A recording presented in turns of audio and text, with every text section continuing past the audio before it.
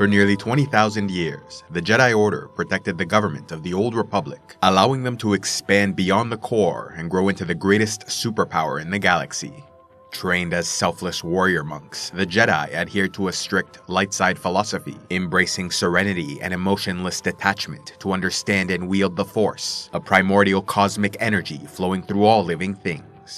Yet not all were content to abide by these self-imposed limitations, causing some Jedi to experiment with the forbidden dark side, which in turn opened their mind to countless new possibilities. Following in the tradition of heroes like Zendor, who led a great rebellion in the First Great Schism thousands of years earlier, the Second Great Schism of 7003 BBY, and 100-Year Darkness which followed were led by a number of powerful Jedi that saw tremendous potential in the dark side of the Force. Leading this new rebel movement was Ajunta Pall, a great and well-respected Jedi Master whose ambition and curiosity led him to experiment with the dark side, studying Force alchemy to unlock the secrets of manipulating life and death. In time, he and his followers were able to transform living creatures into monstrous life forms of their own design.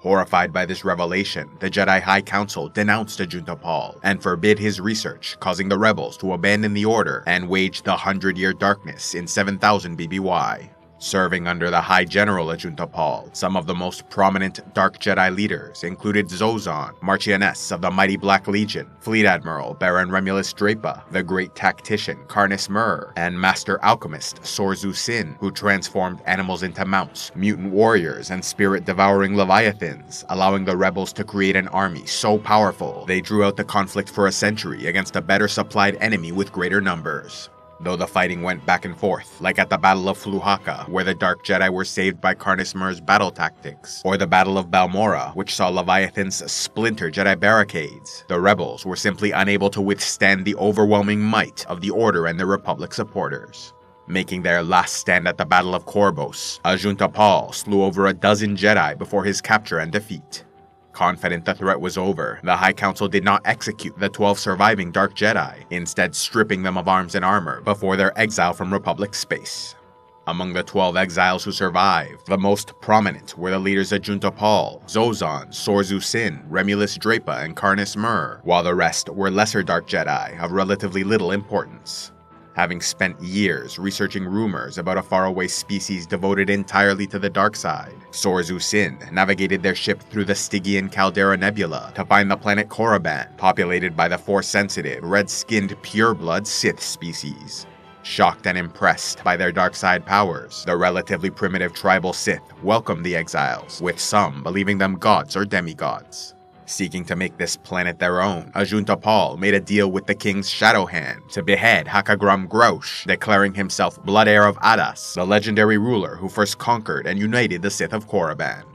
Becoming the first Dark Lord of the Sith, his fellow exiles were named Shadow Hands, serving on an advisory council, making them the first Lords of the Sith, taking positions of great power and prominence in their society. Though the exiles greatly advanced Sith technology and civilization, they embraced the local culture and interbred with the natives to create a new Sith Order and Empire, choosing Ziost as their throne world, and Korriban their tomb world. Ruling for many years, Ajunta Pall eventually died and was entombed in the Valley of the Dark Lords on Korriban, yet his incredible mastery of the Force allowed his spirit to endure for thousands of years, linked to his final place of rest. In death, Pall began to question his choices in life, coming to regret embracing the dark side and betraying the Jedi. As fate would have it, the famous hero Revan, who trained as both a Jedi and Sith Lord, visited his tomb in 3956 BBY, convincing Pall to once again embrace the light side, bringing him peace as he became one with the Force. Working with Ajunta Pall to lay the foundations of their empire, XoXaan dedicated much of her life as a Sith Lord to continuing her studies of the Force, learning to craft a holocron, mastering the rare talent of dark side healing, and collecting rare artifacts like the Yoke of Seeming, which allowed the user to take on any appearance at a cost of burning their skin. Upon her death, she was entombed in a mausoleum on Korriban, along with a personal holocron where she recorded her wisdom. Leaving a part of her spirit encased within the holocron, she waited patiently for millennia until 17 BBY, when she identified the former Jedi-turned-bounty hunter, Asherad Het, as a worthy apprentice. Calling out to him, Het found XoXaan's holocron and accepted her offer to teach the secrets of the ancient Sith. Learning much from his first and greatest dark-side master, Het was strong-willed and remained hesitant about becoming a full-fledged Sith Lord until his dealings with the Yuuzhan Vong invaders, who waged war across the galaxy. Surviving through such harrowing times, he completed his journey to the dark side by becoming Darth Krayt, founder of a new Sith Order adhering to the rule of one philosophy, where a single Dark Lord ruled with absolute authority and did not teach an apprentice, instead training a great many acolytes and minions to serve him without question. Though this philosophy eventually saw a return to many of the same problems experienced before Bane's rule of two, it did for a time allow him to conquer much of the galaxy. Forever changed by the teachings of his first master, Darth Krayt built a great statue to honor XoXaan near the Sith Temple on Coruscant. A powerful master of Sith alchemy, responsible for many of the creatures created during the 100-Year Darkness, Sorzus Syn kept a journal chronicling their conquest of Korriban, where she expressed a desire to succeed Ajunta Pall as Dark Lord of the Sith in the event he proved weak or his reign short. Although that did not occur, she nonetheless became an invaluable resource for the Sith Order, writing the Sith Code, which became a core tenet of their philosophy for thousands of years to come. Dedicating her life to research, she spent years on Korriban exploring locations like the Cloister of Bilious Torment and finding artifacts like the holocron of King Nakru. She also discovered how to use Force alchemy to interbreed different species, allowing the exiles to have children with native Sith.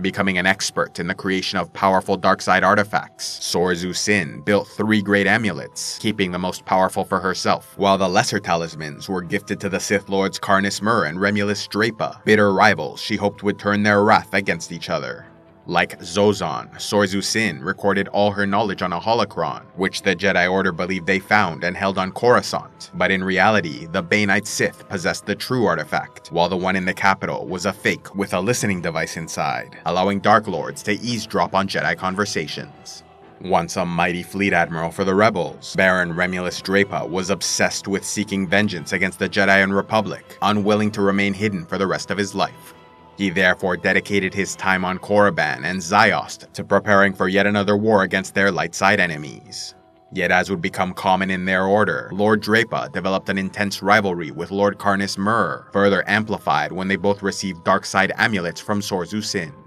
Seeking to end their hostilities by eliminating his dangerous rival, Dreypa created a special oubliette, or stasis casket, to imprison and preserve Karness Muur in a living death, thereby containing his tremendous powers. When he at last felt ready, Dreypa stole some Leviathan larvae from Sorzus Syn, gathered his followers, and left Sith space to wage war on the Jedi and Republic. Yet his ambitions were shattered almost immediately when they engaged a Jedi patrol ship, and both ended up crash landing on the planet Kesh.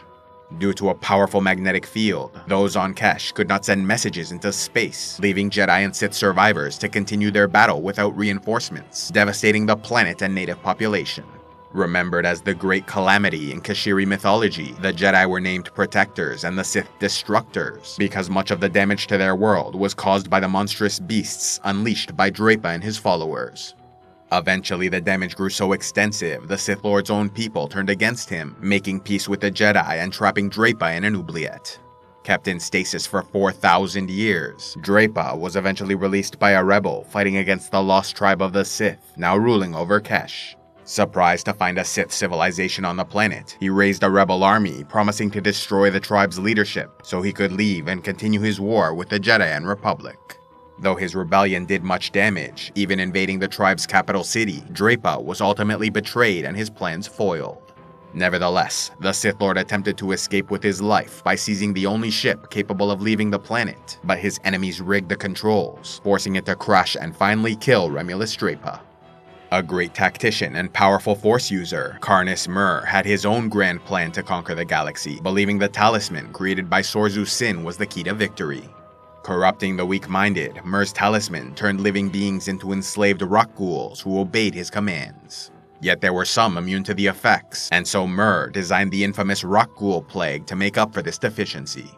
Using the Jedi's proto-lightsaber as a starting point, Muur created the first proper Sith lightsaber of the Order, though they did not immediately become widespread, with other weapons like Force-infused swords remaining popular for years. A bitter rival to Remulus Dreypa, Muur managed to avoid imprisonment in the dreaded oubliette, and even escaped the death of his body by binding his spirit to the talisman, so that after his physical death, he lived on in the amulet, waiting to take over the body of a new host. Thousands of years later, the talisman was discovered and eventually attached itself to Jedi Master Celeste Morn, who asked her friend Zane Carrick to kill her, thereby preventing the Sith Lord from taking control. But instead, Carrick placed Morn in an oubliette, thereby preserving her life while also trapping Karness Muur until something could be done to remove his spirit from the talisman. Yet this never occurred, and so Morn and Muur remained trapped in stasis for 4,000 years, until found and released in 19 BBY. Resisting his influence as best she could over the next century, Morn prevented Muur from taking control over powerful Force sensitives like Darth Vader, Luke Skywalker, and Leia Organa. But Muur was patient, knowing that as long as the talisman survived, so too did his spirit. During the era of the One Sith, Muur, still facing resistance from Morn, hatched a plan to take over the body of Darth Krayt, leader of a new Sith Empire, and when that was no longer possible, chose Cade Skywalker as his target. But Cade was immensely powerful in the Force, able to kill Morn and destroy the talisman, finally ending the life of Karness Muur in 137 ABY. A special thanks to all those who contribute to Civilization X, like Lady J Book Nerd, Barachado, Tio the Iron Banker, and Zong the Black Wolf. If you'd like to help the channel, be sure to give a like, leave a comment, subscribe, and click on the links below, or else go to patreon.com/civilizationx, where you can gain early access to videos, vote on future content, and watch the Patreon-only series, Heroes of Lore and Legend.